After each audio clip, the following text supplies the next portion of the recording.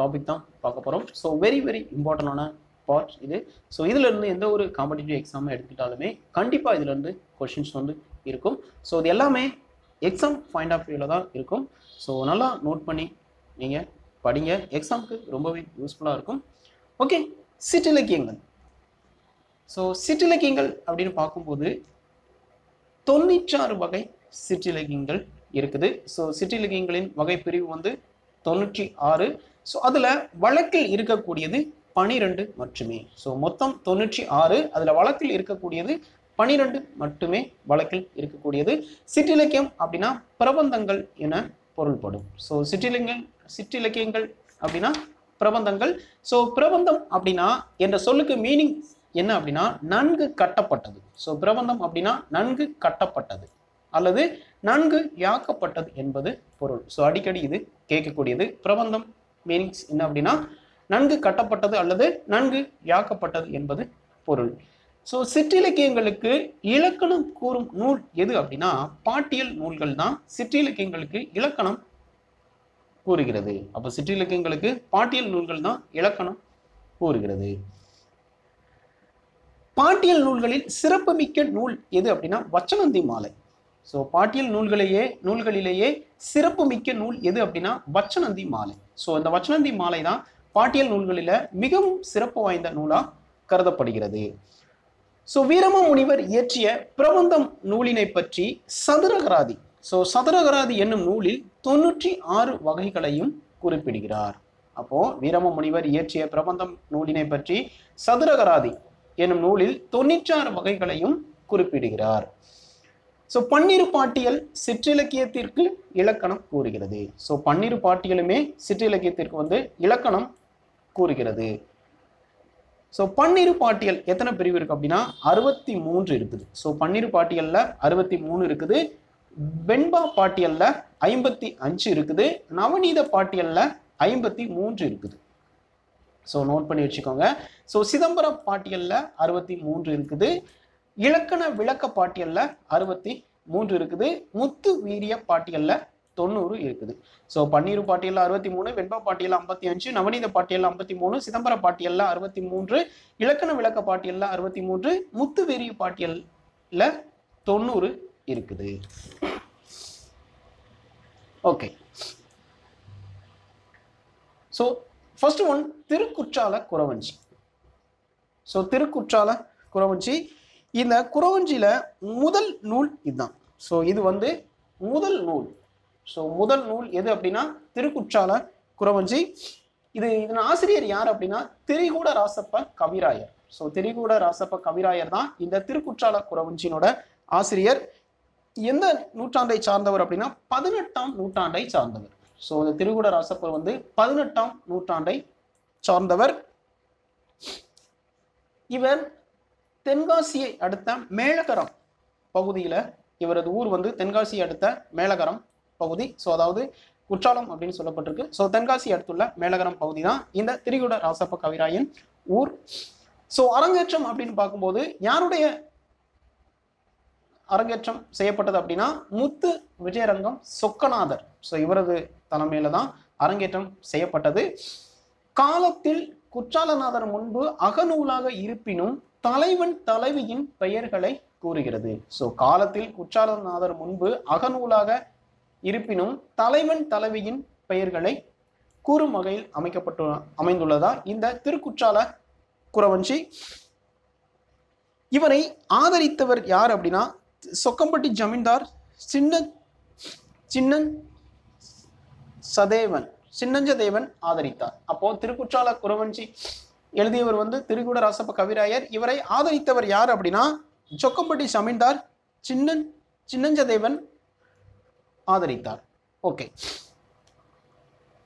நூற்குறிப்பு அப்படின்னு பார்க்கும்போது குறவஞ்சி நாடகம் குறத்தி பாட்டு எனவும் அழைக்கப்படுகிறது. ஸோ அதான் இந்த திருக்குற்றால குறவஞ்சி எப்படிலாம் அழைப்பார்கள் அப்படின்னா குறவஞ்சி நாடகம் குறத்தி பாட்டு எனவும் கூறுகிறார்கள். ஓகே, கடவுள் மாட்டு மானிட பெண்கள் நயந்த பக்கம் தோன்றியது சான்று ஆகும். ஸோ இதற்கு சான்றா எதை சொல்லப்படுது அப்படின்னா கடவுள் மாட்டு மானிட பெண்கள் நயந்த பக்கம், இது வந்து தோன்றியதற்கான சான்று நூல் ஆகும். ஸோ கட்டினும் கலங்கினும் என்பதை அடிப்படையாக கொண்டதுதான் இந்த திருக்குற்றால குறவஞ்சி. அப்போ கட்டினும் கலங்கினும் என்பதை அடிப்படையாக கொண்ட நூல் எது அப்படின்னா திருக்குற்றால குறவஞ்சி.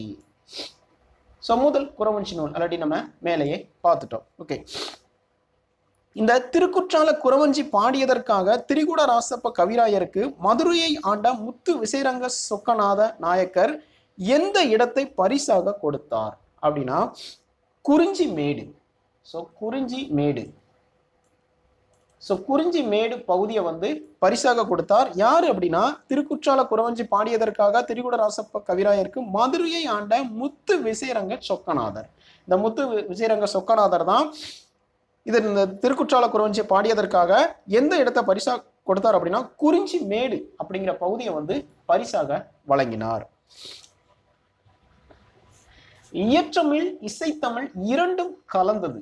ஸோ இயற்றமிழும் இசைத்தமிழும் இரண்டும் கலந்தது எது அப்படின்னா திருக்குற்றால குறவஞ்சி. ஸோ பல பாக்கள் பாவினங்களும் கலந்தது.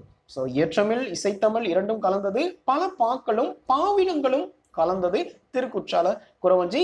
இனிய ஓசை நயமும் சிறந்த கற்பனையும் உடையத நூலாகும். ஸோ இனிய ஓசை சிறந்த கற்பனையும் உடைய நூலாக இந்த திருக்குற்றால குறவஞ்சி கருதப்படுகிறது. ஸோ தமிழரசி குறவஞ்சி இதை எழுதியவர் யார் அப்படின்னா வரதநஞ்சிய பிள்ளை. ஸோ தமிழரசி குறவஞ்சி என்ற நூலை எழுதியவர் வரதநஞ்சிய பிள்ளை. பெத்தலகேம் குறவஞ்சி என்ற நூலை எழுதியவர் வேதநாயக சாஸ்திரியார். பெத்தலகேம் குறவஞ்சி என்ற நூலை எழுதியவர் வேதநாயக சாஸ்திரியார். அதாவது குற்றாலநாதர் மீது வசந்த வள்ளி கொண்ட காதலை குறிக்கும் நூல் தான் இந்த திருக்குற்றால குறவஞ்சி. ஸோ நல்லா நோட் பண்ணிக்கோங்க. குற்றாலநாதர் மீது வசந்த வள்ளி, ஸோ வசந்த வள்ளி, ஸோ வசந்த வள்ளி கொண்ட காதலை குறிக்கும் நூல் தான் இந்த திருக்குற்றால குறவஞ்சி. வசந்தவள்ளி நாதரின் உலாவை காண வருகிறார். அதாவது வசந்தவள்ளி வந்து என்ன பண்றாங்க அப்படின்னா இந்த நாதரின் உலாவை காண வருகிறாள். அழகில் மயங்கி காதல் கொள்கிறாள். ஸோ அதை பார்க்க வர்றாங்க. அப்போது அழகில் மயங்கி காதல் கொள்கிறாள். குறத்தி அப்போது அவளுக்கு குறி கூறுகிறாள். ஸோ காதல் மயங்குறாங்க. அப்போ என்ன பண்றாங்க அப்படின்னா குறத்தி ஒருவர் வந்து அவளுக்கு வந்து குறி சொல்றாங்க. தலைவனின் மலைவளம் நாட்டு வளம் பாடுகிறாள். ஸோ குறி சொல்லும் போது தலைவனின் மலைவளம் நாட்டு வளம் பாடுகிறார். இவரது மலைவள பாடல் தமிழ் கவிதை பரப்பில் புகழ் பெற்றது. ஸோ இவரது மலைவள பாடல் வந்து தமிழ் கவிதை பரப்பில் புகழ் பெற்றது. ஸோ பாடல் அது என்ன பாடல் அப்படின்னா வானரங்கன் கனி கொடுத்து மந்தியோடு கொஞ்சும் மந்தி சிந்து கனிகளுக்கு வான்கவிகள் கெஞ்சும் காணவர்கள் வழியறிந்து வானவரை அழைப்பர். ஸோ இம்பார்ட்டன்டான பாடல் வரி. ஸோ வானரங்கன் கனி கொடுத்து மந்தியோடு கொஞ்சும் மந்தி சிந்து கனிகளுக்கு வான்கவிகள் கெஞ்சும் காணவர்கள் வழியறிந்து வானவரை அழைப்பர். ஸோ இதான் இதுல முக்கியமான பாடல் வரி. Okay, so Thirukutrala குறவஞ்சியோட important points அதான். ஸோ நெக்ஸ்ட் கலிங்கத்து பரணி. ஸோ முதலாம் குலோத்துங்கன் கலிங்க வெற்றியை பாடும் நூல் தான் இந்த கலிங்கத்து பரணி. அதாவது சோழ மன்னன் முதற் குலோத்துங்க சோழன் கலிங்க நாட்டு மன்னன் அனந்த பதுமன் மீது படையெடுத்து வெற்றி பெற்றான். ஸோ அனந்த பதுமன் மீது படையெடுத்து வெற்றி பெற்றான். அப்போது சோழ மன்னனின் படைத்தலைவன் யார் அப்படின்னா கருணாகரன். சோழ மன்னனின் படைத்தலைவன் யார் அப்படின்னா கருணாகரன். ஸோ கருணாகரன் தோற்றவன் கலிங்க மன்னன். ஸோ எனவே கலிங்க நாட்டு பெயரால் இந்நூல் கலிங்கத்து பரணி என பெயர் பெற்றது. ஸோ தோற்றவன் யார் அப்படின்னா கலிங்க மன்னன். எனவே கலிங்க நாட்டு பெயரால் இந்நூல் கலிங்கத்து பரணி என பெயர் பெற்றது. தமிழின் முதல் நூல் எது அப்படின்னா கலிங்கத்து பரணி. ஸோ தமிழின் முதல் நூல் எது அப்படின்னா கலிங்கத்து பரணி. இதன் ஆசிரியர் யார் அப்படின்னா கவி சக்கரவர்த்தி என அழைக்கப்படும் ஜெயங்கொண்டார். ஸோ கலிங்கத்து பரணியை இயற்றியவர் யார் அப்படின்னா கவி சக்கரவர்த்தி என அழைக்கப்படும் ஜெயங்கொண்டார். இவர் வந்து சோழனின் அவை புலவராக இருந்தவர். வடங்கர் குலவேந்தன் அனந்தவர்மன் கலிங்கத்தை ஆண்ட மன்னன். ஸோ வடங்கர் குலவேந்தன் அனந்தவர்மன் வந்து கலிங்கத்தை ஆண்ட மன்னன். இந்நூல்ல எத்தனை பகுதிகள் இருக்கும் அப்படின்னா 13 பகுதிகள் வந்து இருக்கும். இந்த கலிங்கத்து பரணி நூல்ல 13 பகுதிகள் வந்து இருக்கும். சோழனது படைக்கு தலைமை தாங்கி சென்றவன் யார் அப்படின்னு ஆல்ரெடி மேல பார்த்தோம் இல்லையா, கருணாகர தொண்டைமான். சோழனது படைக்கு தலைமை தாங்கி சென்றவன் யார் அப்படின்னா கருணாகர தொண்டைமான். சோ பரணிக்கோர் ஜெயங்கொண்டார் என பாராட்டியவர் யார் அப்படின்னா பலவட்டடை சொக்கநாத புலவர் பாராட்டியுள்ளார். ஸோ இம்பார்ட்டன்டான பாயிண்ட்ஸ். பரணிக்கோர் ஜெயங்கொண்டார் என பாராட்டியது யார் அப்படின்னா பலவட்டடை சொக்கநாத புலவர் வந்து ஜெயங்கொண்டாரை வந்து சிறப்பா பாராட்டியிருப்பார். இந்நூலை தென்தமிழ் தெய்வ பரணி என யார் பாராட்டியிருப்பார் அப்படின்னா ஒட்டக்கூத்தர் வந்து பாராட்டியிருப்பார். அப்போ தென்தமிழ் தெய்வ பரணி என ஜெயங்கொண்டாரை பாராட்டியது யார் அப்படின்னா ஒட்டக்கூத்தர். குலோத்துங்கன் இதன் ஒவ்வொரு பாடலுக்கும் தங்க தேங்காயை பரிசாக வழங்கியுள்ளான். ஒவ்வொரு பாடலுக்கும் தங்க தேங்காயை பரிசாக வழங்கியுள்ளான். அதாவது கலிங்கத்து பரணி 2 அடிகளால் ஆன தாளிசை என்னும் பாவகையால் பாடப்பட்டது. ஸோ இம்பார்ட்டன் ஆனது கலிங்கத்து பரணி 2 ஸோ 2 அடிகளால் ஆன தாளிசை. ஸோ தாளிசை என்னும் பா வகையால் பாடப்பட்டது. ஸோ 2 அடிகளால் ஆன தாளிசை என்னும் பாவகையால் பாடப்பட்டதுதான் இந்த கலிங்கத்து பரணி. இந்த கலிங்கத்து பரணியை பிரிக்கும் போது எவ்வாறு பிரியும் அப்படின்னா கலிங்கம் பிளஸ் அத்து plus Bharani. So Kalingam plus அத்து பிளஸ் பரணி என பிரியும். கலிங்கம் பிளஸ் அத்து பிளஸ் பரணி என பிரியும். ஓகே, இதுல அபயன் என்ற சிறப்பு பெயர் பெற்ற மன்னன் யார் அப்படின்னா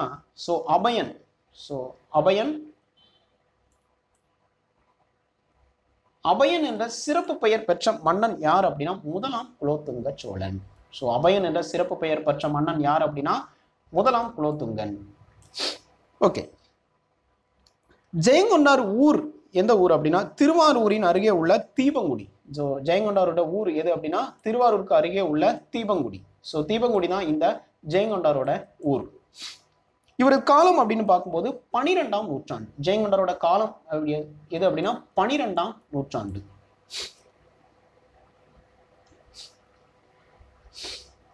இவரது நூல்கள் அப்படின்னு பார்க்கும்போது இசை ஆயிரம், உலா, மடல் போன்ற நூல்கள் வந்து ஜெயங்கொண்டார் பாடியுள்ளார். ஸோ இசை ஆயிரம், உலா, மடல் போன்ற நூல்கள் வந்து ஜெயங்கொண்டாரால் படைக்கப்பட்ட நூல்கள்.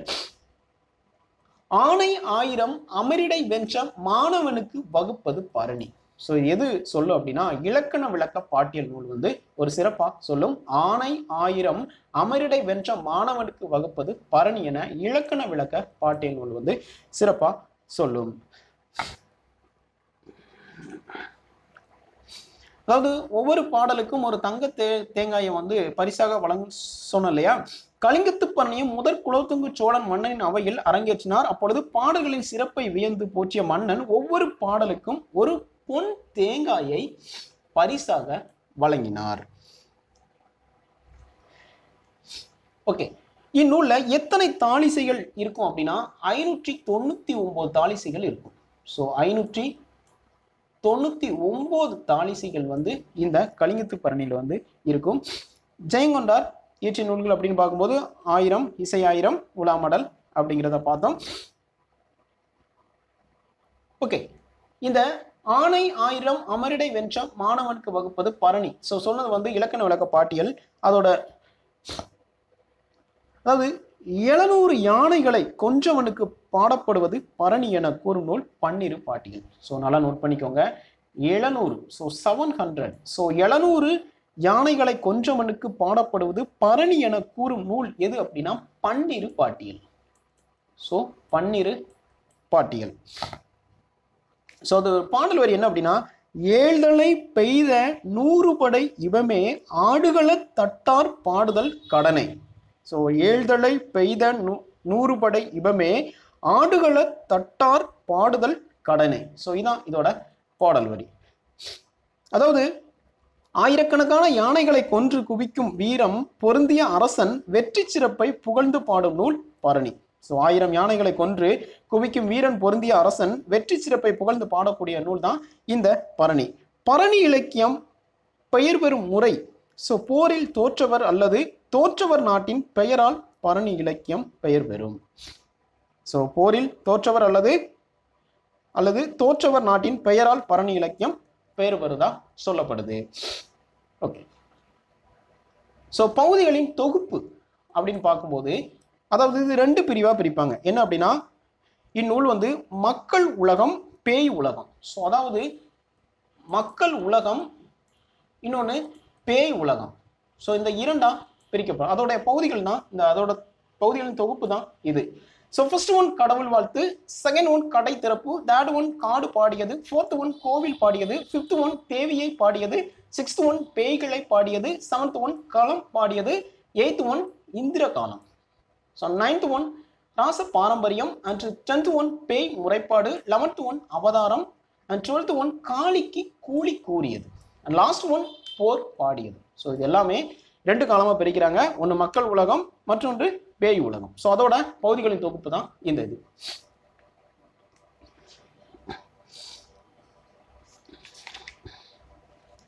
ஸோ இந்த பரணியோட பிற நூல்கள் அப்படின்னு பார்க்கும்போது எதெல்லாம் இருக்கு அப்படின்னா, ஒட்டக்கூத்தரின் தக்கையாக பரணி. ஸோ ஒட்டக்கூத்தரின் தக்கையாக பரணி. இந்த தக்கையாக பரணி எதை மென்ஷன் பண்ணுது அப்படின்னா, தக்கன் செய்த யாகத்தை சிவபெருமான் அழித்து அவனை வென்ற பெருமையை பாடும் பரணி நூல் தான் இந்த ஒட்டக்கூத்தரின் தக்கையாக பரணி.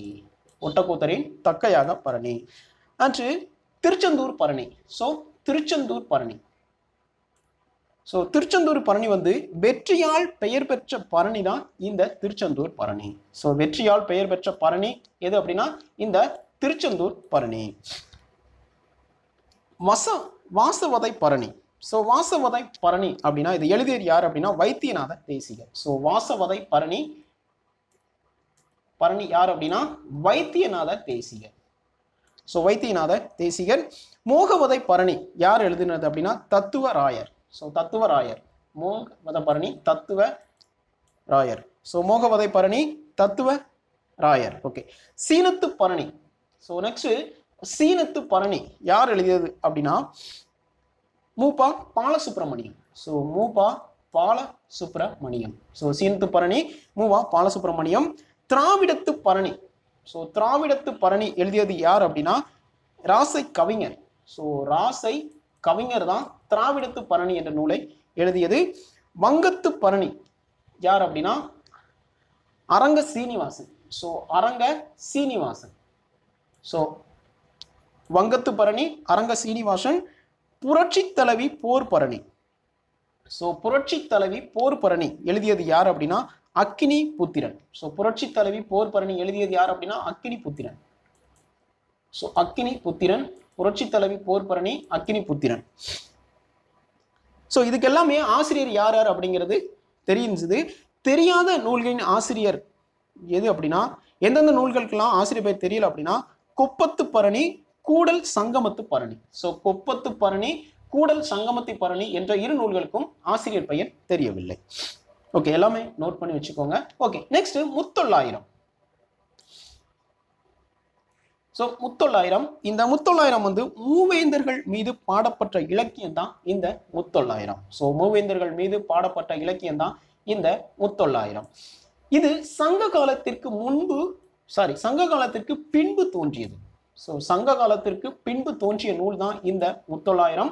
இது தனிப்பாடல் தொகுதி வெண்பாவால் ஆனது. தனிப்பாடல் தொகுதி வெண்பாவால் ஆன நூல் இந்த முத்தொள்ளாயிரம். ஸோ மூவேந்தர்கள் யார் அப்படின்னா சேர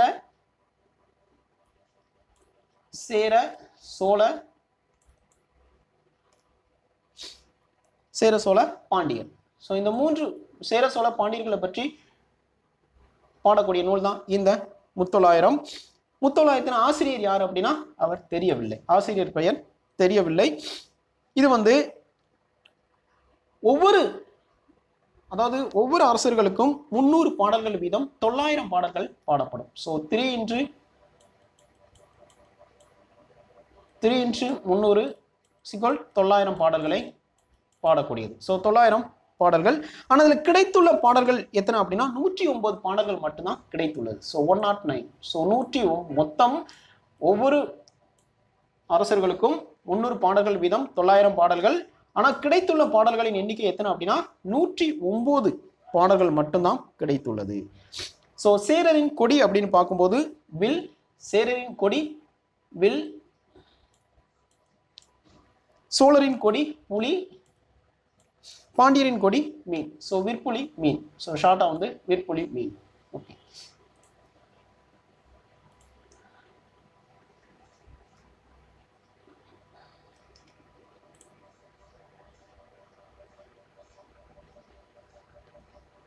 One second.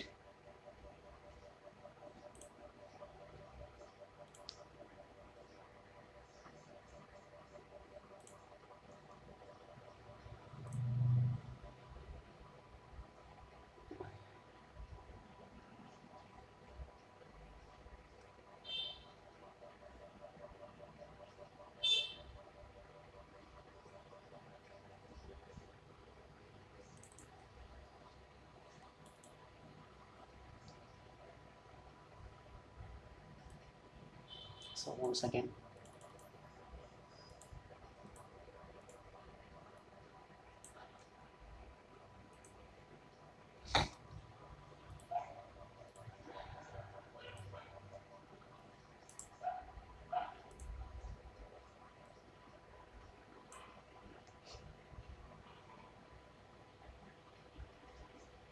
Okay. So ஒரு அரசர்களுக்கும் 3 into sorry.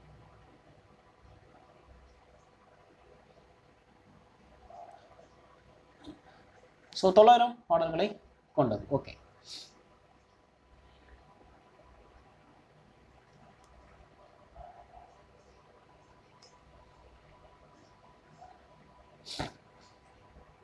ஸோ ஆளுக்கு 300 பாடப்பட்ட 900 என்ற நூலும் உள்ளது. ஸோ ஆளுக்கு வந்து 300 பாடப்பட்ட நூல்களும் உண்டு.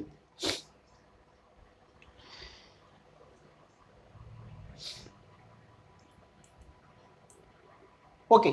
இந்த 108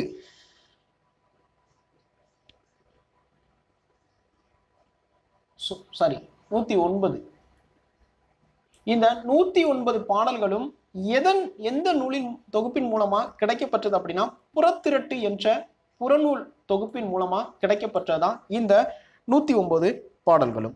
ஓகே. இது உரை மூலமாக 22 பாடல் கிடைத்தது. உரை மூலமாக 22 பாடல் கிடைத்தது. பாண்டியனுக்கு 61 பாடல், சோழனுக்கு 46 பாடல், சேரனுக்கு 23 பாடல். சேரனுக்கு 23 பாடல்.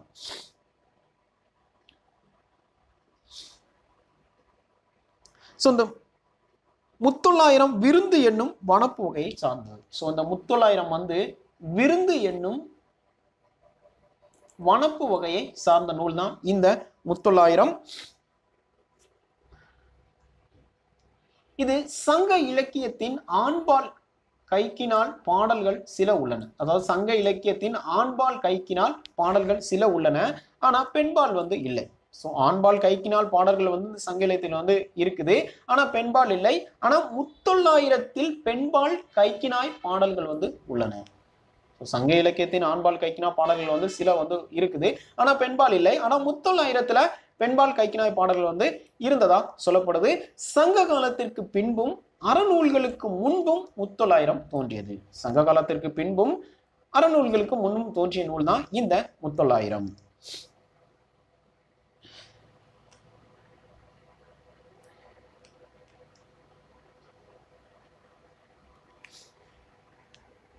ஸோ கிபி 11ஆம் நூற்றாண்டில் வச்ச 900. ஸோ வச்ச 900 எப்போ தோன்றுச்சு அப்படின்னா 11ஆம் நூற்றாண்டுல. அரும்பை 900 எப்போ தோன்றுச்சு அப்படின்னா 12ஆம் நூற்றாண்டு. ஸோ 900 உரையாசிரியர் யார் அப்படின்னா பேராசிரியர் அவர்கள். 900 உரையாசிரியர் யார் அப்படின்னா பேராசிரியர். ஓகே. இதுல கோதை, ஸோ கோதை அப்படின்னா ஸோ கோதை என்ற மரபு பெயர் எந்த அரசனுக்கு உரியது அப்படின்னா சேரன். கோதை என்ற மரபு பெயர் எந்த அரசனுக்கு உரியது அப்படின்னா சேரன். செம்பியன், செம்பியன் என்ற மரபு பெயர் எந்த அரசனுக்கு உரியது அப்படின்னா சோழன். சோழன். அடுத்து மாறன். சோ மாறன் என்ற மரபு பெயர் எந்த அரசனுக்குரியது அப்படின்னா பாண்டியன். சோ அப்போ கோதை அப்படின்னா சேரனுக்குரியது, செம்பியன் அப்படின்னா சோழனுக்குரியது, மாறன் அப்படின்னா பாண்டியனுக்கு உரியது. சோ நெக்ஸ்ட் தமிழ் விடு தூது. என் தமிழ் விடு தூதின் ஆசிரியர் பெயர் வந்து தெரியவில்லை. சோ தமிழ் விடு தூதின் வந்து ஆசிரியர் பெயர் தெரியவில்லை. இது தூது என்பது 96 வகை சிற்றிலக்கியங்களுள் ஒன்று. சோ இது வந்து 96 வகை சிற்றிலக்கியங்களுள் ஒன்றாக கருதப்படுகிறது. இது மதுரை கோவில் கொண்டுள்ள சொக்கநாதர் மேல் காதல் கொண்ட பெண் தமிழை தூது அனுப்பி மாலை வாங்குவதாக பாடப்பட்ட நூல் தான் இந்த தமிழ் விடு தூது. அதாவது சொக்கநாதர் மேல வந்து ஒரு பெண் வந்து காதல் வசப்படுறாங்க. அந்த காதலை எப்படி அவங்களுக்கு வந்து தெரியப்படுத்துறாங்க அப்படின்னா, தெரியப்படுத்துவதற்கு பயன்படுத்தப்பட்ட ஒரு பொருள் தான் இந்த தமிழ். சோ அந்த தமிழை தான் தூது அனுப்பி மாலை வாங்குவதாக பாடப்பட்ட நூல் தான் இந்த தமிழ் விடு தூது. சோ பாண்டோட தலைவன் வந்து மதுரை சொக்கநாதன். இக்காலம் அப்படின்னு பார்க்கும்போது 17ஆம் நூற்றாண்டு. சோ காலம் 17ஆம் நூற்றாண்டு. சோ 17ஆம் நூற்றாண்டுல எழுதப்பட்டிருக்கலாம் என கருதப்படுகிறது. இங்கு காதல் உரைக்க செல்லும் தூது பொருள் என்ன அப்படின்னா தமிழ். சோ ஆல்ரெடி பார்த்தோம் இல்லையா, தமிழ். இது கலிவெண்பாவால் பாடப்படும் இலக்கியம். சோ தமிழ் விடு தூது வந்து கலிவெண்பா. சோ கலிவெண்பாவால் பாடப்படும் இலக்கியம் தான் இந்த தமிழ் விடு தூது. மற்றொரு தமிழ் விடு தூதின் ஆசிரியர் யார் அப்படின்னா அமிர்தம் பிள்ளை. சோ அமிர்தம் பிள்ளை.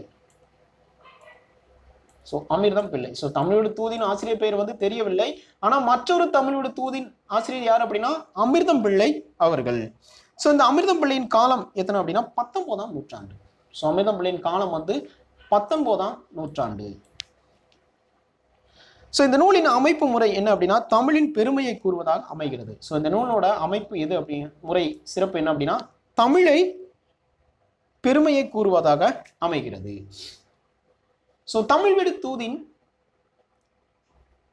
தூது 2 பெயரில் உள்ளது. சோ ஒன்னு வந்து ஆசிரியர் பெயர் தெரியாத நூல், மற்றொன்று அமிர்தம் பிள்ளை எழுதிய தமிழ் விடு தூது. ஓகே, அப்ப 2 பெயர்ல உள்ளது. ஒன்னு ஆசிரியர் பெயர் தெரியாத தமிழ் விடு தூது, இன்னொன்னு அமிர்தம் பிள்ளை எழுதிய தமிழ் விடு தூது. ஓகே, சோ ஆசிரியர் பெயர் தெரியாத நூல் புகழ் பெற்றது எது அப்படின்னா வயல் வரப்பு. அதுக்கு 4 வகை பாக்கள். வயல் வரப்புனா 4 வகை பாக்கள். மடைகள் அப்படின்னா பாவனம். சோ மடைகள் அப்படின்னா பாவனம். ஏர்கள் அப்படின்னா மனம், புத்தி, சித்திரம், அகங்காரம். சோ இது வந்து வரிசைப்படுத்துக அப்படின்னு சொல்லி அடிக்கடி கேட்கிறது. ஏர்கள் அப்படின்னா மனம், புத்தி, சித்தம், அகங்காரம். ஓகே, விளைபொருள்கள் அப்படின்னு பார்க்கும்போது அறம், பொருள், இன்பம். சோ அறம், பொருள், இன்பம்னா விளைபொருள்கள். களை எடுப்பது அப்படின்னா போலி புலவர்கள் கூட்டம். சோ களை எடுப்பது வந்து போலி புலவர்கள் கூட்டம். எடுப்பவர் அப்படின்னா ஒட்டக்கூத்தர், வில்லிபுத்திரர், அதிவீரர், பாண்டியர். சோ எடுப்பவர் ஒட்டக்கூத்தர், வில்லிபுத்திரர், அதிவீரர், பாண்டியர். ஓகே, அதாவது தமிழ் மொழியே தேவர்களின் அமுதம். தமிழ் மொழியே தேவர்களின் அமுதம் கிடைத்தாலும் வேண்டாம், உன்னை நம்பி நான் உயிரோடு இருக்கிறேன் என காதல் பேசுவதாக அமைந்துள்ளதுதான் இந்த தமிழ் விடு தூது. சோ அதுக்கு என்ன பாடல் வரி கொடுத்துட்டாங்க அப்படின்னா இருந்தமிழே உன்னால் இருந்தேன், இமையோர் விருந்து அமிழ்தம் என்றாலும் வேண்டேன். சோ நல்லா நோட் பண்ணிக்கோங்க. இருந்தமிழே உன்னால் இருந்தேன், இமையோர் விருந்து அமிழ்தம் என்றாலும் வேண்டேன். இது புலவரின் மொழிப்பற்றை காட்டுவதாக அமைகிறது. சோ இந்த பாடல் வந்து புலவரின் மொழிப்பற்றை காட்டுவதாக அமைகிறது. ஓகே, நெக்ஸ்ட் காவடி சிந்து. சோ காவடி சிந்து பாடியது யாரு அப்படின்னா அண்ணாமலை ரெட்டியார் வந்து பாடினார். அண்ணாமலை ரெட்டியார். சோ இதுல கொஸ்டின் வந்து என்ன அப்படின்னா அண்ணாமலை ரெட்டியாரும் இருக்கும், செட்டியாரும் இருக்கும். சோ ரெட்டியார், செட்டியார். சோ இது வந்து உங்களுக்கு அடிக்கடி கன்ஃபியூஷன் ஆகும். நம்மளால என்ன பண்ணுவாங்க அப்படின்னா இந்த காவடி சிந்து பாடியது வந்து அண்ணாமலை ரெட்டியாரும் இருக்கும், செட்டியாரும் இருக்கும். நம்மளுக்கு என்ன பண்ணுவாங்க, சோ அண்ணாமலை செட்டியார், அந்த ரெட்டியாரா செட்டியாரா அப்படிங்கிறத வந்து பார்க்க மாட்டாங்க. ஸோ கன்ஃபியூஷனாக இருக்கும். ஸோ ஆல்ரெடி நல்லா புரிஞ்சு போடுங்க. ஒரு கொஸ்டின் இருக்குது அப்படின்னு நல்லா அண்டர்ஸ்டாண்ட் பண்ணிட்டு அது யார் கேட்டிருக்கிறாங்க, எந்த மாதிரி விஷயங்களை வந்து கேட்டிருக்கிறாங்க அப்படின்னு அனலைஸ் பண்ணிட்டு நீங்கள் ஆன்சரை சூஸ் பண்ணுங்க. ஸோ காவடி சிந்து பாடியது வந்து அண்ணாமலை ரெட்டியார், அண்ணாமலை செட்டியார் கிடையாது. ஸோ அண்ணாமலை ரெட்டியாரால் பாடப்பட்டதான் இந்த காவடி சிந்து. ஓகே, சிந்து என்பது பல்லவி, அனுபல்லவி, சரணம் என்ற 3 உறுப்புகளை கொண்ட இசைப்பாடு. ஸோ காவடி சிந்து என்பது பல்லவி, அனுபல்லவி, சரணம் என்ற 3 உறுப்புகளை கொண்ட இசைப்பாடு தான் இந்த காவடி சிந்து. சரணத்தில் பல கன்னிகள் இடம்பெறும். ஸோ சரணத்துல வந்து பல கன்னிகள் வந்து இடம்பெறும். கன்னி அப்படின்னா சிந்து என்று பொருள். கன்னி அப்படின்னா சிந்து என்று பொருள். ஸோ காவடி சிந்து கன்னிகள் அமைந்த சிந்து. ஸோ காவடி சிந்து அப்படின்னா கன்னிகள் அமைந்த சிந்து. ஸோ காவடி சிந்தை முதலில் பாடியவர் வந்து ஆல்ரெடி சென்னிமலை அண்ணாமலை ரெட்டியார். பெற்றோர் அப்படின்னு பார்க்கும்போது சென்னவர் ஓவு அம்மாள். ஸோ சென்னவர் ஓ அம்மாள். காலம் அப்படின்னு பார்க்கும்போது 1861 to 1890. ஸோ இதான் இவரது காலம். ஊர் அப்படின்னு பார்க்கும்போது கழுகுமலை. ஸோ திருநெல்வேலி. ஸோ திருநெல்வேலி மாவட்டத்தில் கழுகுமலை என்ற பகுதி தான் இந்த அண்ணாமலை ரெட்டியாரோட ஊர். இந்த நூல்ல எத்தனை பாடல்கள் இருக்கும் அப்படின்னா 24 பாடல்கள் வந்து இருக்கும். ஸோ இந்த நூல்ல 24 பாடல்கள் வந்து இருக்கும். ஸோ இவரது இந்த அண்ணாமலை ரெட்டியார் காவடி சிந்து மெட்டுல யாரெல்லாம் பாடியிருப்பாங்க அப்படின்னா பாரதி, பாரதிதாசன், கண்ணதாசன் இவங்க தான் காவடி சிந்து மெட்டுல கவிதை புனைந்துள்ளனர். ஸோ அப்போ கொஸ்டின்ல கேட்கலாம், ஸோ காவடி சிந்து மெட்டில் கவிதை புனைந்துள்ள ஸோ சான்றோர்கள் யார் அப்படின்னா பாரதி, பாரதிதாசன் மற்றும் கண்ணதாசன். இந்த மூவரும் காவடி சிந்து மெட்டில வந்து கவிதை புனைந்துள்ளனர்.